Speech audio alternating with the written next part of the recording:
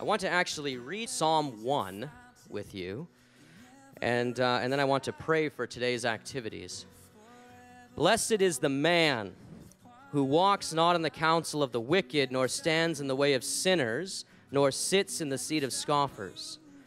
But his delight is in the law of the Lord, and on his law he meditates day and night. He is like a tree planted by streams of water that yields its fruit in its season, and its leaf does not wither. In all that he does, he prospers. The wicked are not so, but are like chaff that the wind drives away. Therefore the wicked will not stand in the judgment, nor sinners in the congregation of the righteous.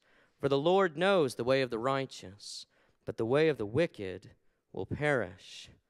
The big difference between those two people is the law of the Lord, right? The Word of God. And that is what we are here discussing this weekend at the Sacred Words Conference. Let me pray for us.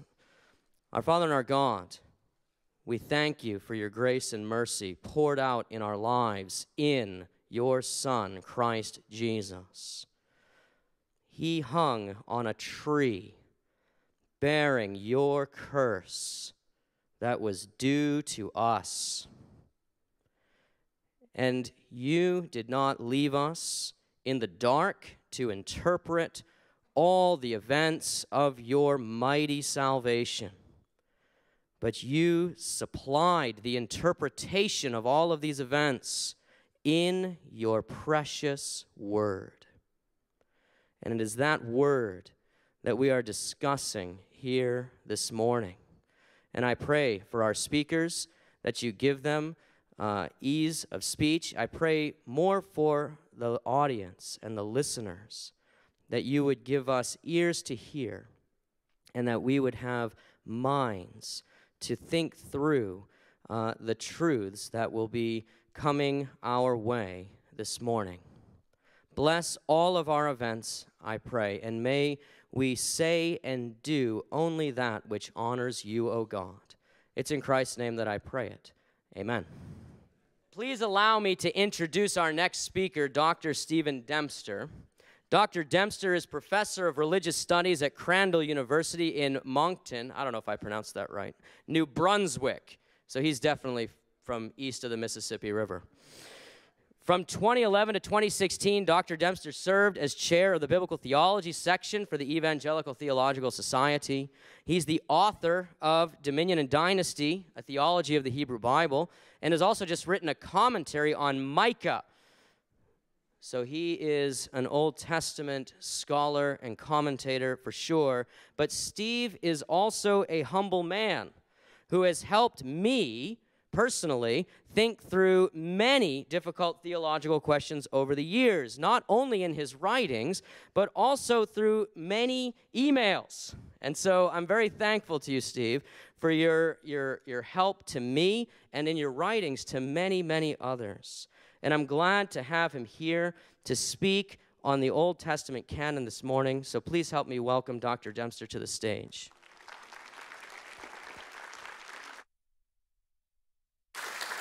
Thanks, brother. Thanks so much.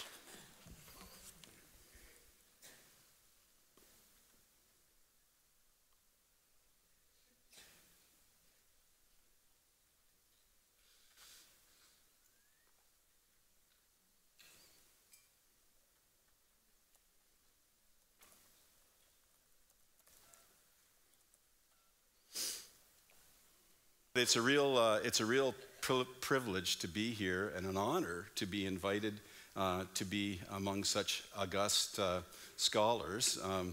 And it's actually a great treat because when I left the other day, Thursday morning, it was 20 below. And so I had my big overcoat on, and when I got here, I just needed a t-shirt. So it's been wonderful, a paradise. So how did the Bible become the Bible? And I've just given a subtitle from Smoking Gun to Smoking Cannon to Burning Hearts. But just let me point out that, it's not working on my screen, but it's working there. Just a point, when I talk about the Bible, I'm an Old Testament scholar, so that's going to be my interest here when I talk about the Bible. The first, actually, 3/4 of the Christian Bible is the Old Testament, 77%. So I always tell my students, not to know the Old Testament would be like reading the third volume of Lord of the Rings, The Return of the King, without reading The Hobbit, without reading The Fellowship of the Ring and the Two Towers. It would be almost really impossible to understand. So how I'm dealing specifically with the Old Testament, and so that's your Old Testament there, and it consists of 17 books of history, 5 books of poetry, which deal with the present, and then 17 books of prophecy at the end. And there's the Hebrew. I really do think this was the Bible of Jesus. This was the Tanakh, and it's called the Torah, the Nevi'im, the prophets, and the writings. And if you think of it as 5, added by 3, added by 3. So you get, these are the Hebrew names in the large print, and some of the English names in the small print. And so this is what we have, 24 books. So let me begin with 3 quotes which reflect a crying need for a colloquium like this. The first is from a biblical scholar who wrote a text for students at the turn of the millennium in 1998. After 4 chapters of setting the stage for her book, she concludes this major section as follows. We've proposed that there is no such thing as a Bible. In terms of there being one coherent book, no such thing as a biblical theology in any uniform sense, no such thing as a biblical canon in the sense of one universally acknowledged collection of biblical books, no such thing as one standard biblical text. Then she writes what is perhaps the understatement of the millennium. Quote, it may be that the conclusions of these first 4 chapters appear to be unduly pessimistic about the nature of the Bible, unquote. The next quote is a statement by 2 biblical scholars, 2 American biblical scholars down here in the South, and they say this: the discipline of biblical studies lives and thrives today as never before. They conclude this article on this topic, rethinking the concept of the Bible. That is so even though the Bible does not exist. If by that we mean a canonically and textually defined entity held in common by all interpreters throughout the ages. There are only Bibles. They all include texts which exhibit a great deal of diversity in their family history. Now, the Academy filters down into the popular world, and this is a quote I got from the internet when a week or 2 ago, because this was put up and I responded to it actually by a particular person that was on Facebook. And this is what he says. Back when the Bible was written, then edited, then rewritten, then rewritten, then re-edited, then translated from dead languages, then retranslated, and then edited, then rewritten, then given to kings for them to take their favorite parts, then rewritten, then translated again to give to the Pope for him to approve, then rewritten, then translated, then rewritten again, all based on stories that were told 30 to 90 years after they had happened to people who didn't know how to write. So, and you can fill in the dots. When I responded to this person's posting, I just said, by the way, you know, the Bible was one of the first books that was burned, actually. And Jeremiah's prophecy was burned by a king. Kings don't like them, actually. They don't like them because it reminds them who they are. They're put in their place. Well, these quotes stretch credulity, given the fact that millions of people down through the centuries today have ordered their lives by something that doesn't exist. We shouldn't expect complete and utter unanimity about some of these things, but we don't throw the baby out with the bathwater. Roger Beckwith has warned us about expecting a Bible agreed upon by everyone. If it means a situation where such unanimity about the identity of the books has been achieved so that no individual ever again questions the right of them to its place in the Bible, the canon of neither testament has never been closed, either among Jews or Christians. True, we also don't have the original copies, but it seems that what we have is better than a huge smoking gun.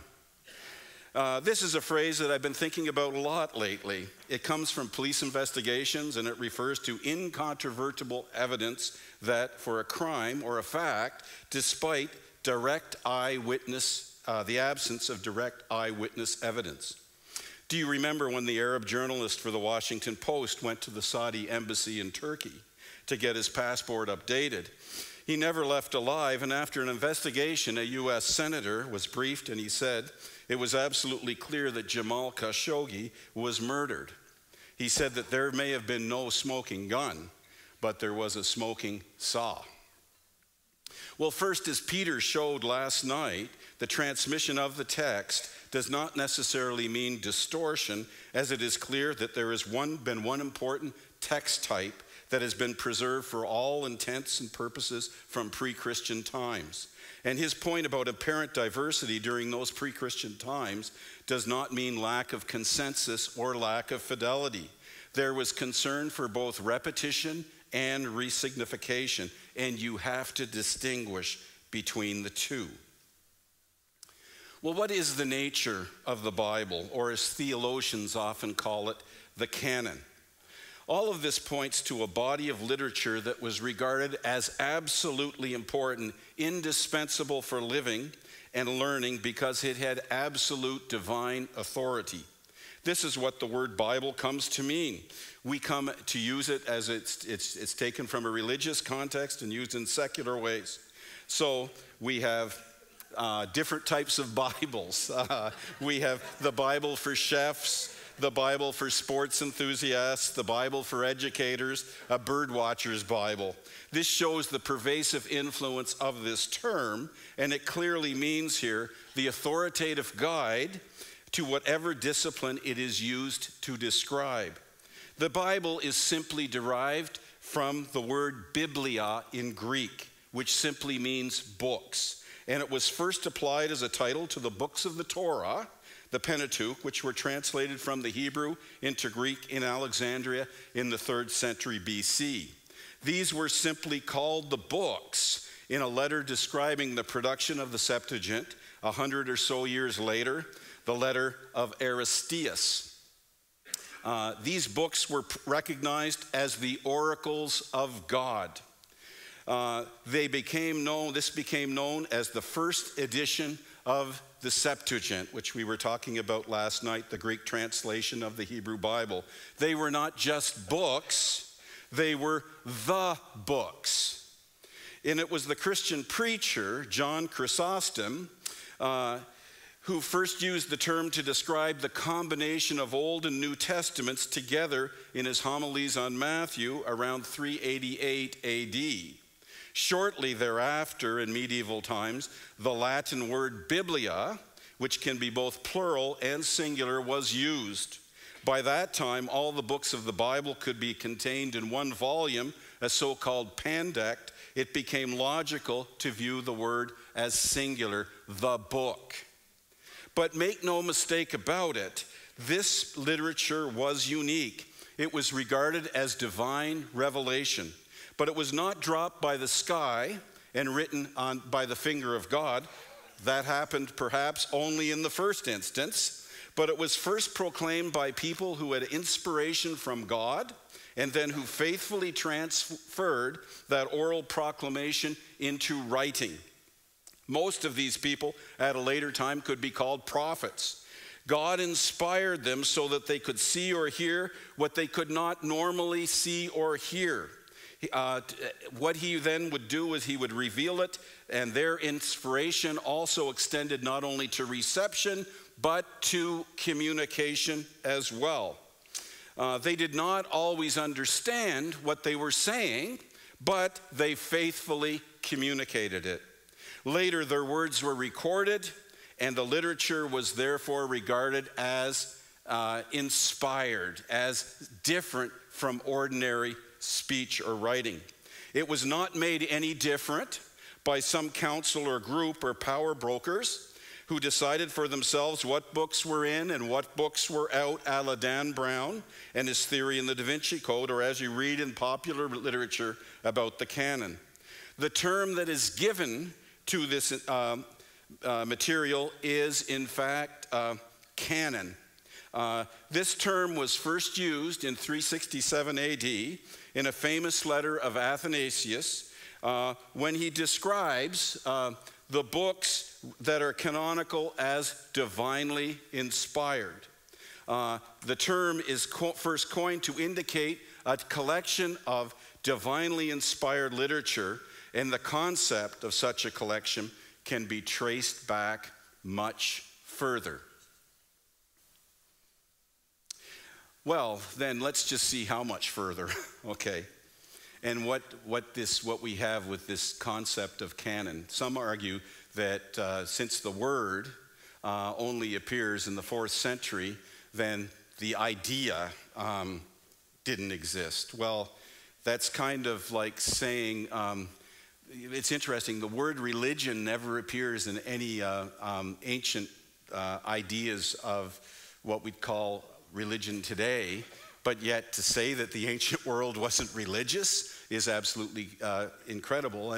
And I would say simply, even though we may not have a word and we coin it later, it's still a reality. If it walks like a duck, it talks like a duck, it's a duck, even though we may not have that word, the duck.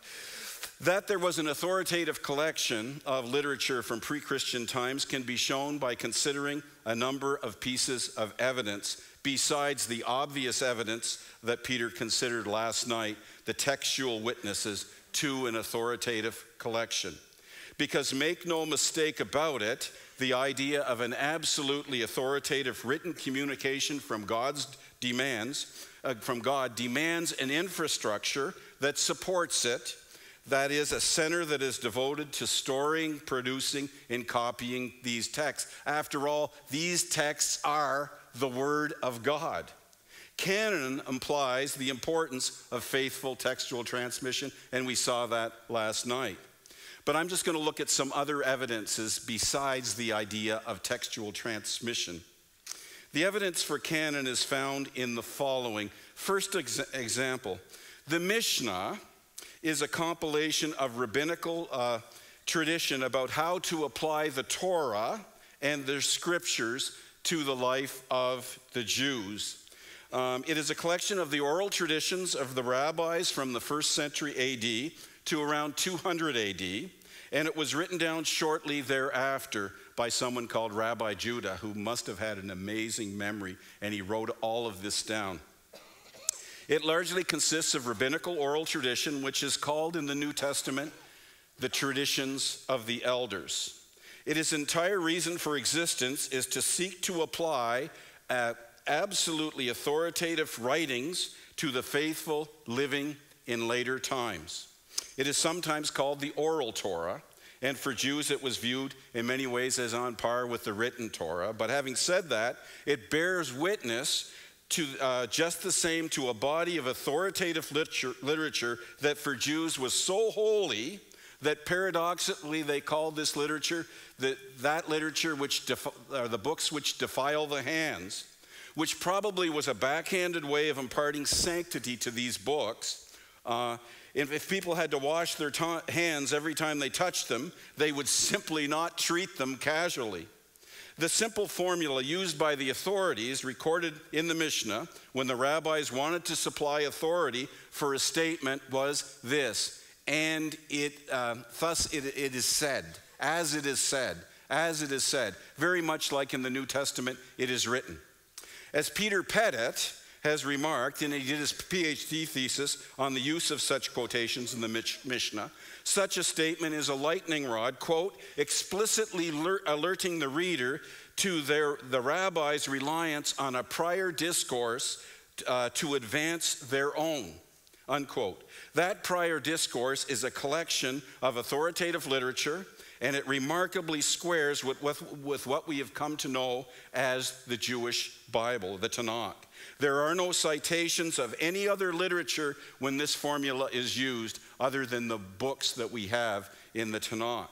Only Daniel is not cited with this formula, but it is clear that it is regarded as canonical because they say it in another portion in the book, or in the Mishnah. The stats are as follows, and this is my own, as I've gone through this and looked at every example of Shed the Amar, this is what you have. You have from the Torah, obviously very, very important. You have 381 references with this term, 68.5%. From the prophets, 85, 15.3%. And from the writings, 90 and 16.2%. Now, there's even a citation from the Mishnaic time period that was not found in the Mishnah, but was preserved in the Talmud.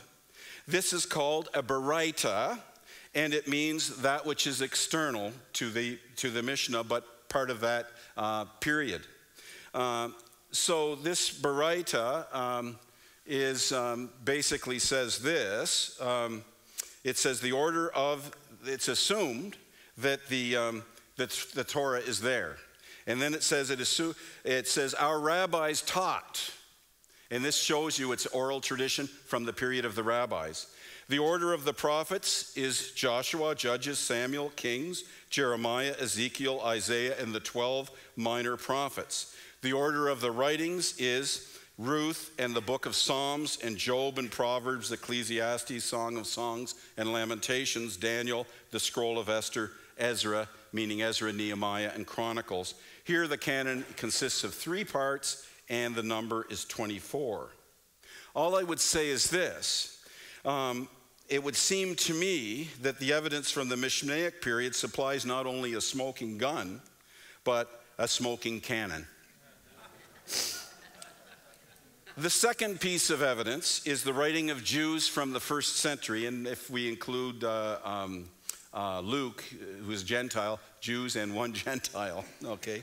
The first one being the New Testament. It is impossible to understand the early Christian church without an understanding of a body of literature to which it ascribed absolute authority. It is a literature which presumes not just a smoking gun, but a smoking cannon. This is what I find so hard to understand about a form of Christianity which seeks to unhitch itself from the Old Testament. It is impossible. As Jack Miles, and I'm no fan of him as a scholar or a theologian, but I've learned a lot from him, he says about the relation of the New Testament to the Old. The New Testament is like a skin upon which every square inch of the Old Testament is tattooed. The gospel writers particularly cannot move a muscle without bringing some portion of the Hebrew scriptures into view. The assumption everywhere is that there is a settled collection of literature to which the Messiah, Jesus, supplies the key for interpretation. His whole life, from beginning to end, is saturated with Old Testament scripture. His messianic birth is verified by him being born in Bethlehem, which was predicted by the prophet Micah. His name is called Emmanuel based on the word of the prophet Isaiah. When he is baptized at the Jordan, he gets his identity card from the 3 parts of the Hebrew Bible. This is my beloved son in whom I am well pleased. Beloved comes from Genesis 22, when Isaac, of course, is the beloved one of Abraham. And this is my son comes from Psalm 2, the writings. So we have the Torah, the writings, and also the prophet Isaiah speaks of the servant of Yahweh who will bring his justice to the nations. And he is the one who says, behold my elect one in whom my soul delights. So from the 3 parts of the Hebrew Bible, Jesus gets his identity card. It's almost like if you think of Cinderella, the Old Testament provides the shoe for her to put on. Jesus can put on that shoe.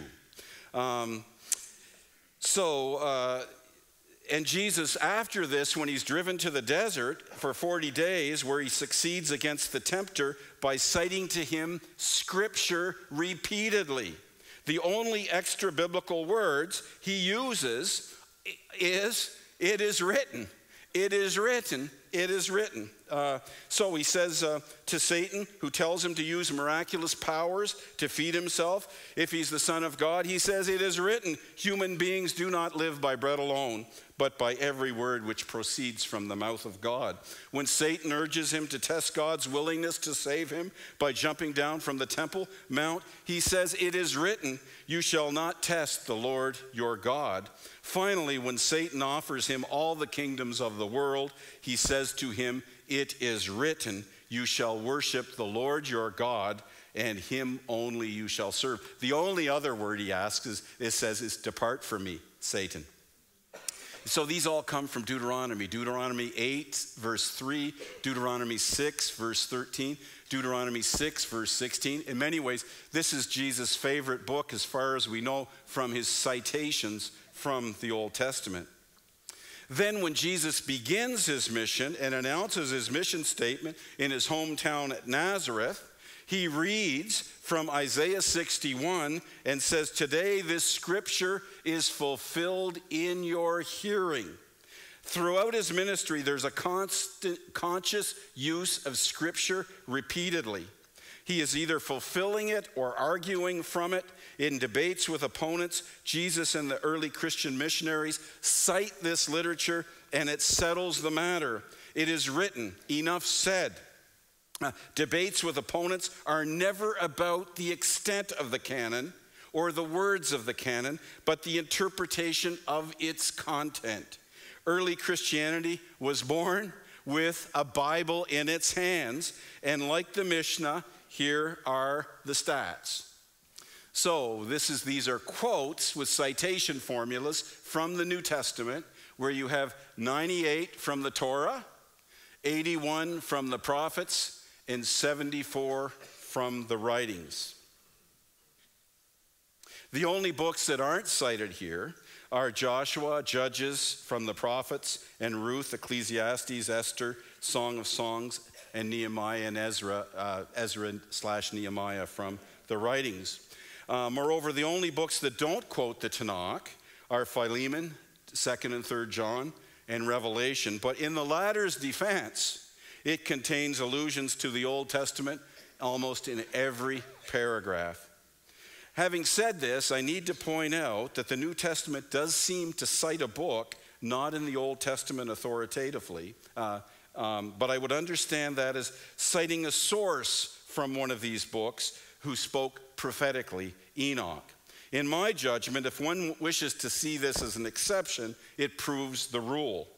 And it is also the case that sometimes the quotation formula is used for a text we're not absolutely certain where that text comes from in the Old Testament, so that the passage, Jesus will be called, it says that in fulfillment of the prophecy, Jesus, he was from Nazareth, and he would be called a Nazarene. But it's possible to understand that possibly from, we don't have a passage in the Old Testament, but there may be an allusion to the fact in Isaiah chapter 11, we have the idea of Jesus a Natzer, a shoot coming up from the stump of Jesse.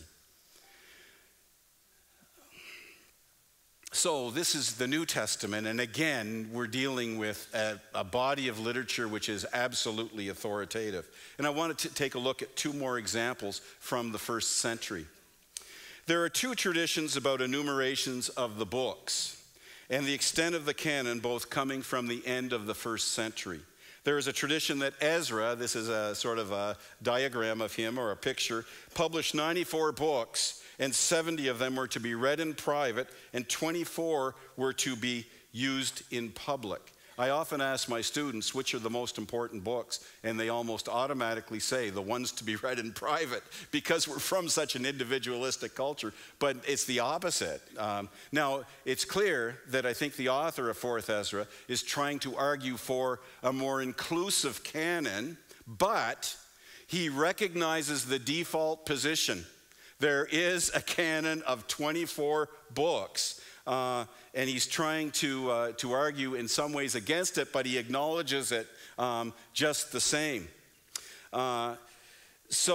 Secondly, we have this argument, but we also have Josephus in his defense of Judaism to the Greeks, states that unlike the Greeks, the Jews do not have myriads of books, but only 22 which have been given for all time because they have been given by God. He further states that the time of revelation has ceased from the Persian period about 400 BC because of the failure of the exact succession of the prophets. And there you have it, have this statement. It's interesting that Josephus' order is unique, and it is arranged according to genre. But before dealing with the question of number, 22 verses 24, Josephus says as plain as day that there has been for a considerable time a closed collection of books which have divine authority. None can be added to it because a period of prophetic inspiration has come to a close. This age of revelation, that is an unbroken succession, is over. It is interesting, you know, a scholar dealing with it. I've written an article on Josephus as kind of the elephant in the room in this whole discussion of the canon, because he's very awkward in dealing with this whole issue. Very awkward for people who deny the idea of a canon until later times. But what is the issue then about 22 verses 24? This seems an obvious contradiction with the number of 24 previously mentioned, but the following should be taken into consideration.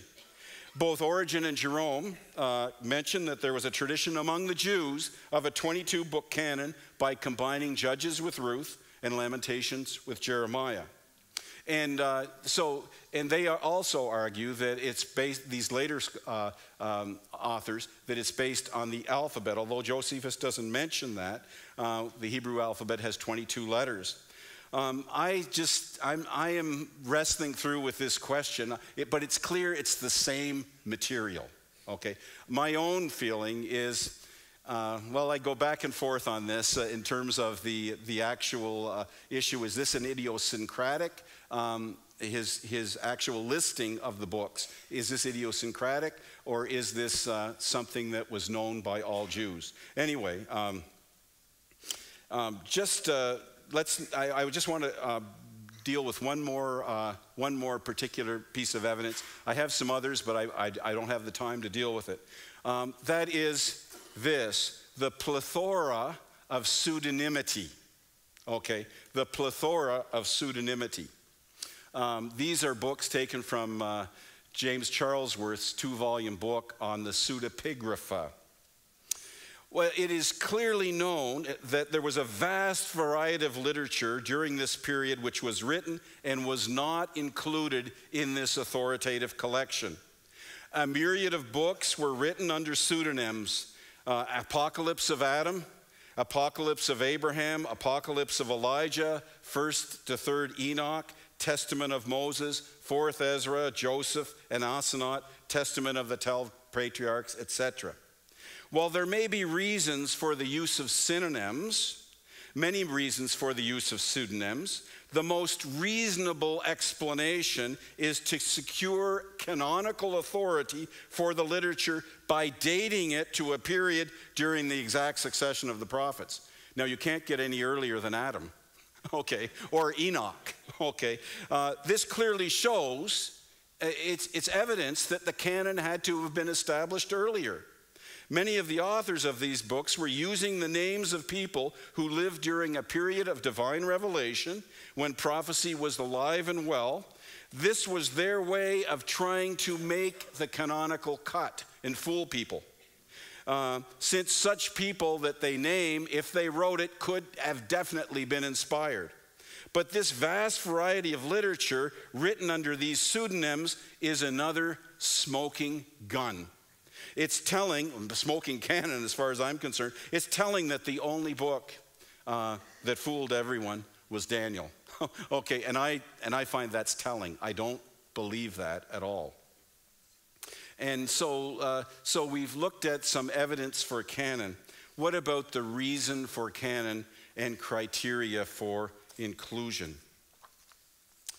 Well, it has been demonstrated that there is a clear body of literature which is defined as inspired by God, and it's clear that it had to derive from a certain epoch when God inspired people with his words. What is the reason then for canon? What is the reason for God's communication written down in permanent form? Well, it's obvious that communication does not require writing and written texts. I've got a written text here, but I'm actually communicating orally. Our primary way is to communicate is with speech, oral forms of discourse, but there are other ways to communicate, such as nonverbal signs. And in the biblical text, prophets often used nonverbal signs to communicate. One only has to think of Jeremiah smashing pots, or Ezekiel burrowing a hole through a wall, or Hosea marrying someone that was a bit risque, okay? But one distinctive of both Judaism and Christianity is that God is a speaking God. Thus, it is fitting that the Bible, which is the record of God's speech, to us begins with God speaking. He speaks, and the chaos and darkness are banished. Researchers on narrative style in Hebrew literature show the importance of speech and dialogue in Hebrew narrative. And when a character first enters a story, their first speech is often revelatory of their divine character, or of their character. So, for example, think of two beings. God's first speech is, "And let there be light." And there was light. That's indicative of his character. He's a God who wants to shed light, who wants to make people flourish, to make the world flourish. Think of the first words of the serpent who is introduced. Has God really said, "You shall not eat from any of the trees of the garden"? It's revelatory of his character. That's what we're dealing with. And as the Bible continues, it is clear that God's speech is absolutely central to the flourishing of human life. His speech is found in nonverbal ways through the surrounding creation which he makes with his speech, but it's absolutely necessary also for that first couple to have a verbal revelation to make sense of it all. In other words, that verbal revelation is necessary for them to give them their task and also to give them their boundaries. Without it, they are lost in many ways. The failure to live life by this interpretation that God gives, this verbal revelation, results in humanity living in death and in darkness. But the God of grace continues to speak, calling out in auditions, dreams, visions to special people in order to bring light again into human lives and to teach them that humanity does not live on bread alone, but by every word that proceeds from the mouth of God. Throughout Genesis, we see this happening, the word of God occurring this way, but with little concern in many ways for a written revelation. God does not communicate to Abraham or the patriarchs on clay tablets or papyrus, but in other forms. But as the family of Israel, with whom God has made a covenant, grows into a nation, things begin to change. There is clear development as for the first time as God actually begins to actually live with the people in the form of a tabernacle. He's dwelling with them. He's at home with them. And this visible structure of his divine presence is accompanied by a document which inscribes his will and is a sign of the covenant. This is the Sinai covenant when God addresses the people from the top of the mountain in direct speech.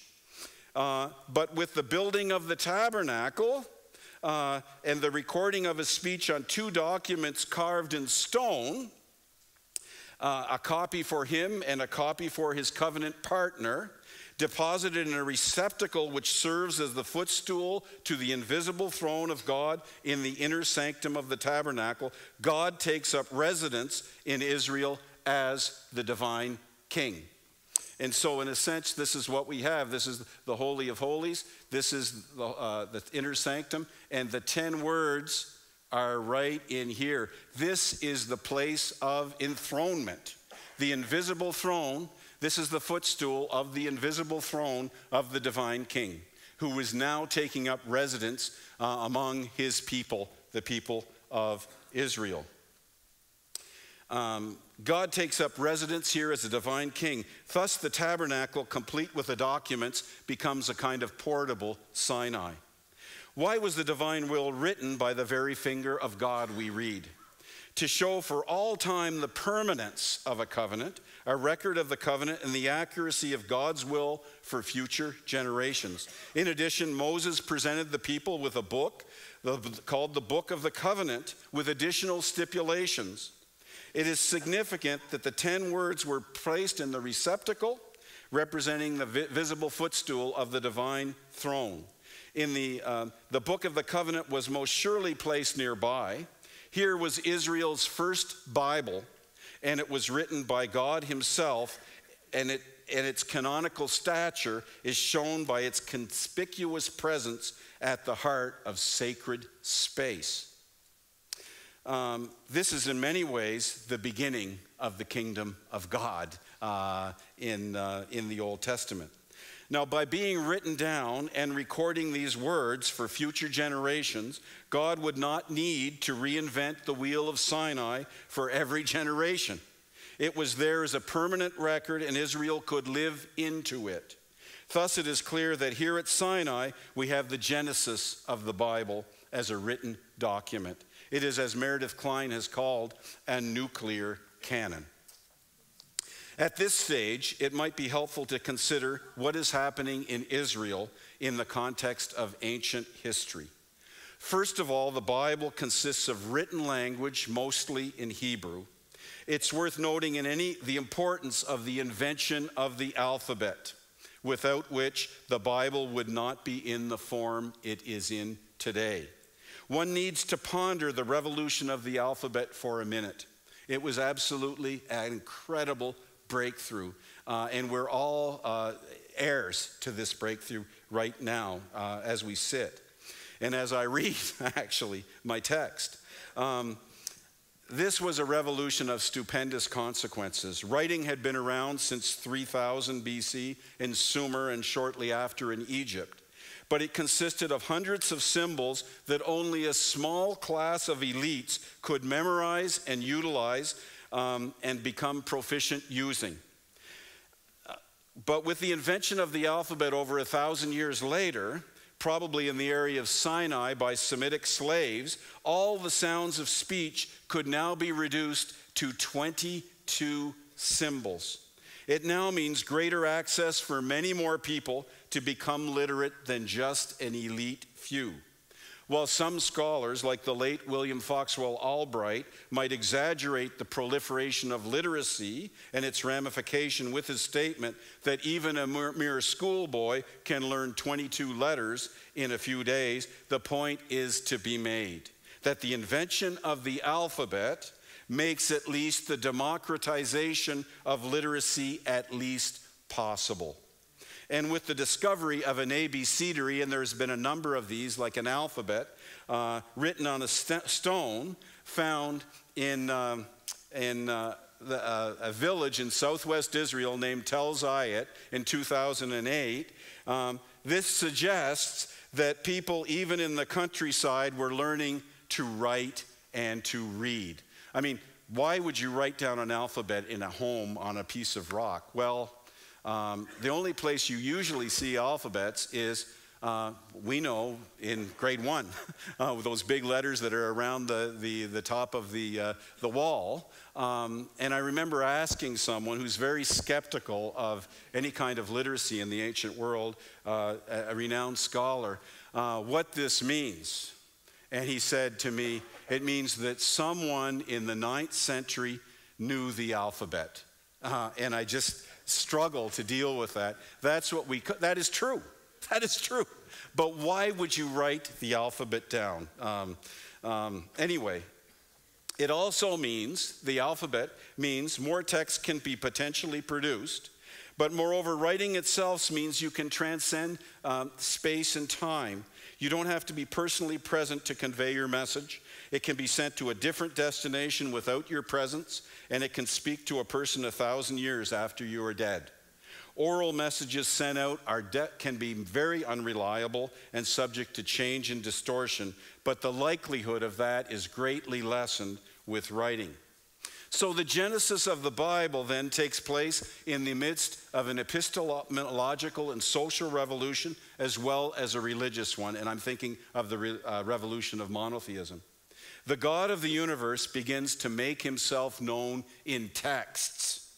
And as one of my esteemed mentors and Peter's mentors once remarked, the gods of all their other nations revealed themselves in images, but Israel found her God in the text. This surely provided an additional theological motivation for literacy in Israel. A generation after Sinai, Moses and the people are on the verge of entering the promised land. So Moses gives Israel his swan song before they enter the land. This takes the form of a covenant renewal speech, which he presents to them on the plains of Moab, and after which he writes it down probably on a papyrus scroll. In this document, he summarizes the Sinai covenant, adapts it for life in Canaan, revises it, and tries to capture its essence, which is to love God with all one's heart, with all one's soul, and with all one's strength. It is the equivalent in some ways of the Old Testament Sermon on the Mount, or perhaps Jesus' upper room discourse before his death. Moses makes provision for the people that they won't forget this document by urging them to have a public proclamation of its content to the entire nation, to be reminded of its identity and vocation. To that end, it is entrusted to Levitical priests who will safeguard it near the ark and the sanctuary, along with other documents which could be there. Moreover, it's not just the people as a whole who are to listen to this being read. And it's notice it would take a few hours to read it. They'd have to probably stand, and we see that happening in the book of Ezra when they return. But it's done once every 7 years. Now, to read the Bible once every 7 years doesn't really seem to impress it very much upon you. It would be easy to forget the contents as if it was dusted off every 7 years and read once. Thus, this must have been regarded as a covenant renewal ceremony, much like the renewing of one's wedding vows. But it's expected that each family and its members will commit some of the contents of this to memory, and that they will distill the essence of it day and night into their lives. Thus, in the Shema, there is a call for every Israelite to hear about God's uniqueness, commit to love him with all one's heart, soul, and strength, and put the words of the Torah on one's heart. Repeat them to their children at home or on a journey during the entire day. So we have Shema Yisrael Adonai Eloheinu, Adonai Echad, V'ahavta et Adonai Elohecha b'kol levavka, v'kol nafsheka, v'kol ma'odecha, etc., etc., etc. And thus they must take measures to ensure this happens. They must bind them as a sign on their hands in order to motivate action, and place them as a band between their eyes to inspire vision. And get this, they are to keep the memory alive by writing the words on the doorposts of their home, and in many ways, and on their gates. This is probably a functional literacy, but it's meaningless. I mean, they're not going to write the whole Torah out there, but they're going to write some things from the Torah to remind them of their identity and who they serve. But it's meaningless. This functional literacy is meaningless if people in the home cannot read and write. And it's meaningless if there is not some exemplar copy of this document. But this literacy is demanded because of the importance of the written word. It is the word of the living God. Now, I just want to show you an example from the ancient world where a part of the Torah was actually written on an amulet that was probably around someone's neck. She took this to the grave with her, and this was discovered in a few decades ago, and it's called the Ketef Hinnom scroll. So it's a little amulet, and they were able to take it apart, and that's what it says, and it's from Numbers 6. Now, tell me about this. The Lord bless you and keep you. The Lord make his face to shine upon you. This is the word of God. This is the oldest text that we have of the Bible, actually in situ.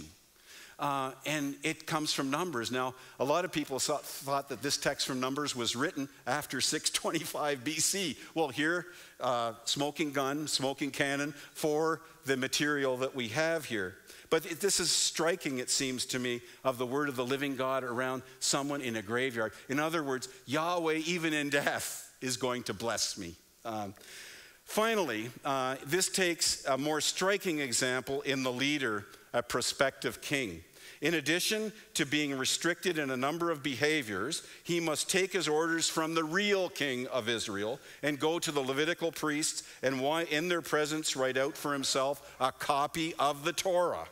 Why? So that he might have a personal copy of the Torah and read from it every day in order to worship Yahweh and to have a humble heart of service towards its fellow Israelites, ensuring that he obeys all its instructions. Here it's clear that the king has to be more than functionally literate.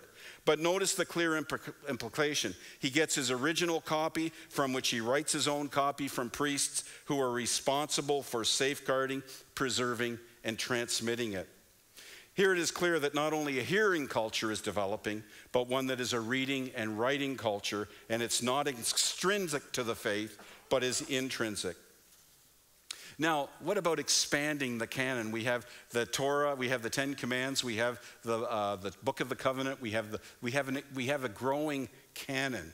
Okay, before Moses dies, he establishes a prophetic institution that will carry on the proclamation of the divine will, so that Sinai can be continued. That is the further revelation of the divine will.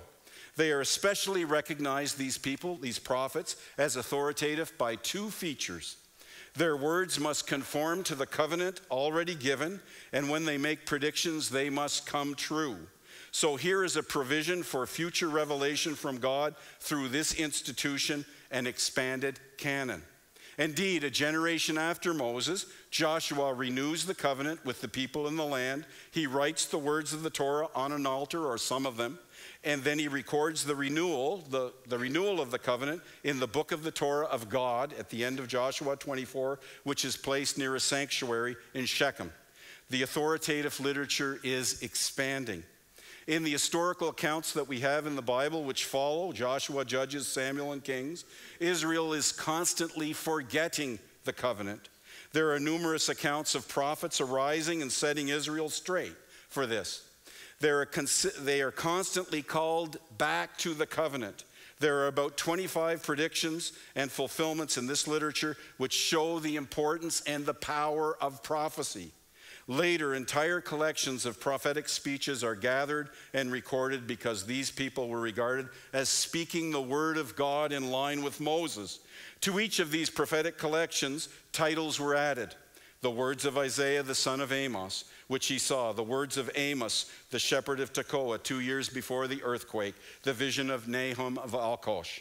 Gene Tucker writes about these superscriptions, which have been added to the prophetic speeches to confirm their divine authority. The specific intentions of the prophetic superscriptions, he says, are reflected above all in the particular vocabulary used to classify these books. The basic concern behind the language is the theological problem of authority and revelation. Thus, the fundamental intention of the superscriptions is to identify the prophetic books as the Word of God.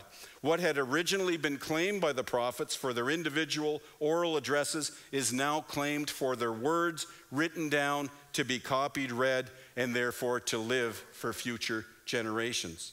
Thus, we have another collection being added to the Mosaic Torah, which has prophetic authority. But what about some of the books such as Psalms, Proverbs, Ecclesiastes, and Job? Some of these books have been writings that are very early and even earlier than material in the prophets. In Israelite epistemology, there was not only the idea of revelation through prophetic insight, such as God speaking to a person through a dream or vision or audition. But there was also the idea of God speaking through creation in a clear way so that you order your life on the basis of his word coming through in creation.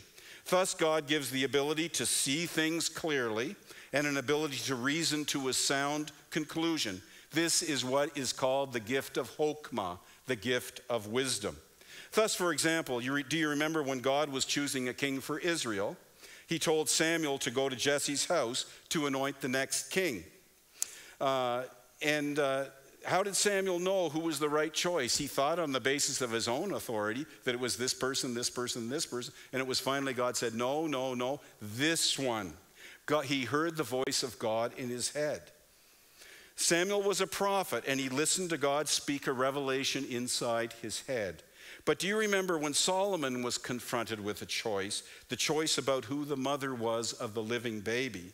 He devised a test and was able to reach the right conclusion with all the certainty of a prophet. How? He listened to the word of God in creation because he had the gift of wisdom. He saw the real mother's reaction to his solution and concluded that she had to be the real mother. Now, this is a different epistemology than that of a prophet, but it is no less valid. How do the sages operate? Thus, for example, the Torah reveals the command directly from Sinai, do not commit adultery. The sage never uses that command to teach, but he does look at the results of adultery in real life and concludes that to embark on such behavior is to die, and just read Proverbs chapter 7. Thus there is a provision for, and just look around you, actually. Thus there is a provision for another collection of written texts which gives divine insight through the gift of extraordinary wisdom. The wisdom reinforces the prophets in the Torah and sometimes expands on their meaning. Thus Daniel in exile is reflecting on the prophetic books and wondering what has happened to Jeremiah's prediction that the exile will last 70 years. He is kind of given a revelatory insight that the 70 years really means 70 weeks of years. Now, many of the Psalms are addressing God because of what he has already said in the Torah and the prophets.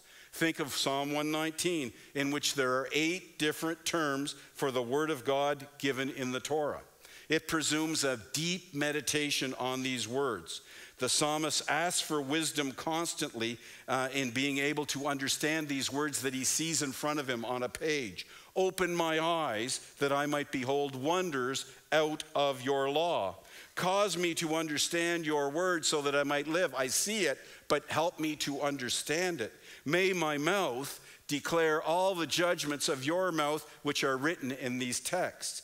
Chronicles, one of the last books of the canon, the last book in my understanding, is nothing but an extended wisdom reflection on the entire canon of Scripture.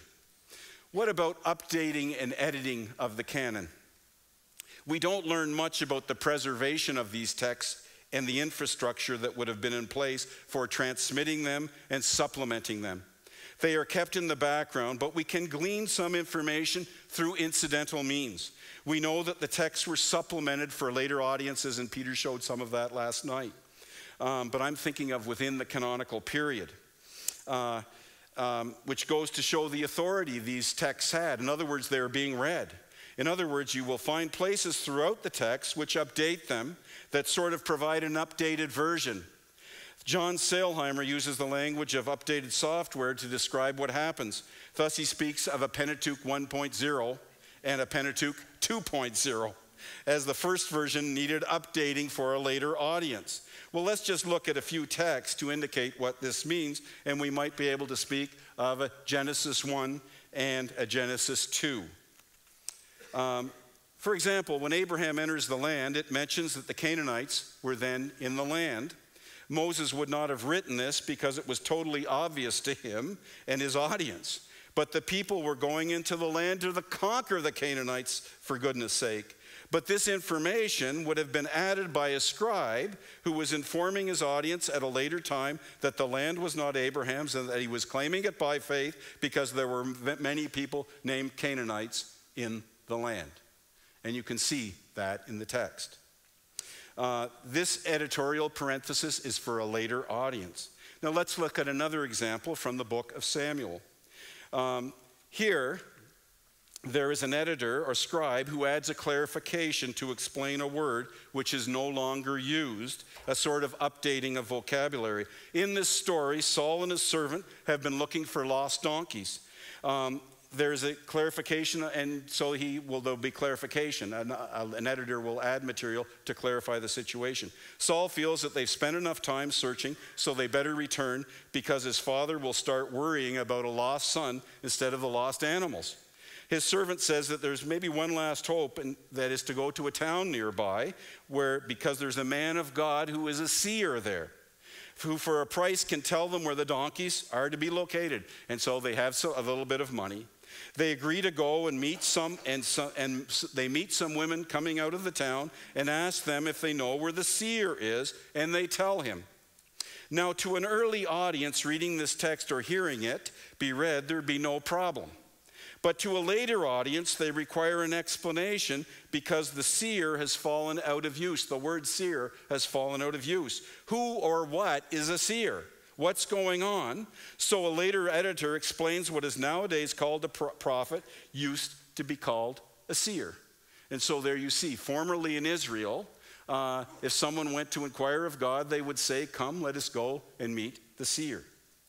Now I just want to emphasize a few points. This shows the scrupulousness of the editor towards his sources. It would be very easy to just substitute the word prophet, but the editor did not do that. Secondly, the fact that the editor is updating the material shows that the sources are written down, and it shows that they are being read and heard. They're important. They're important enough to be edited because they are in use, and their intelligent use requires explanation. These were not just timeless artifacts. Another example can be found in the book of Proverbs. And Proverbs consists of collections of Proverbs, mainly from Solomon, 970 to 930 BC. But there existed at one time a number of separate collections of Proverbs. One of them was added to another collection during the time of Hezekiah, 715 to 687 BC, 200 years later. These are more Proverbs of Solomon collected, copied by the scribes of Hezekiah of Judah. So there's the situation. You've got two collections, but one's added to the other one at a later time. In this example, the editors are not so much explaining the material, but they are bringing collections together and organizing them so that their audiences must hear the full counsel of God in matters of wisdom. So there's, in matters of wisdom, they're springing these scriptures together. So the same could be said for the book of Psalms, which existed in different stages but is produced in a final form so that the worshiping community might have one book at their disposal as a source of worship. So there's where we get this idea, and then we now have one. So let's canonical closure, and let me conclude this way. I know I've probably gone over time, have I? Oh boy, sorry. Okay, let me just conclude. Maybe I shouldn't. Yeah. Okay. I'll just quickly conclude. Can you hang in there for a few minutes? Okay.